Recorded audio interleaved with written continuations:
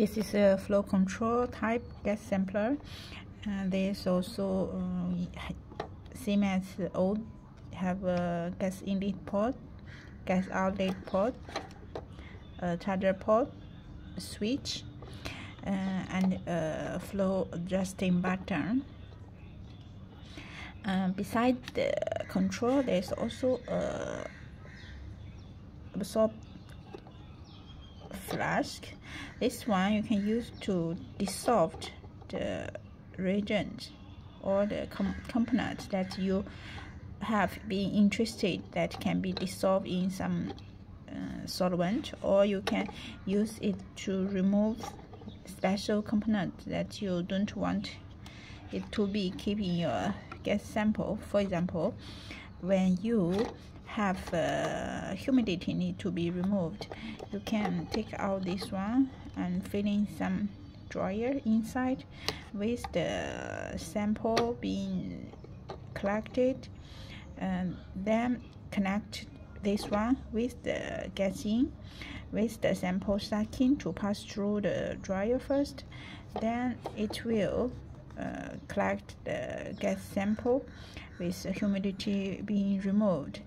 And also, if you want some component to be collected and dissolved in a special solvent, you can put solvent inside this flask, and with the pass through the gas, the solubility component will be dissolved inside the solvent. At the same time, you can obtain a gas sample without the component that has been dissolved inside the solution. How to use this one? If you don't need this one, you collect this port with the sample port, then this one with your sample gas bag, you will collect a sample from here. If you have special component to be removed, you connect one side with your sampling port, you connect here with the original gas in port, and collect your gas from the sample outlet port. You will got your target sample. To use this one, and pay attention to your battery. If you need to be charged, you charge by here with the adapter, and turn on the button. The indicator showing its time in minute. This one you can set, and here is a battery indicator. You can charge your battery. Follow here, and use left and right key to select the position, and use up down key to choose the value, and click OK to confirm the setting. Click OK again to start the sample collection.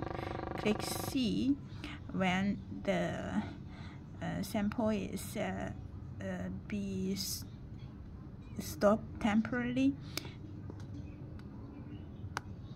Click again to start it. The time will be counting based on your time setting, and same time you can adjust the flow by adjusting the flow meter.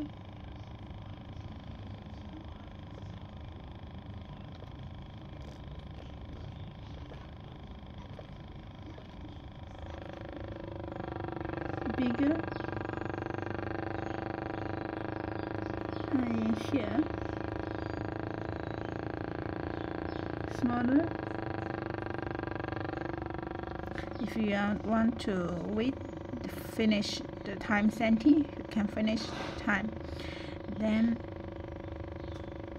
the sample collection will stop when the time counting is finished.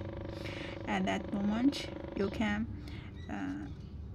close your pump and collect your sample. That's all.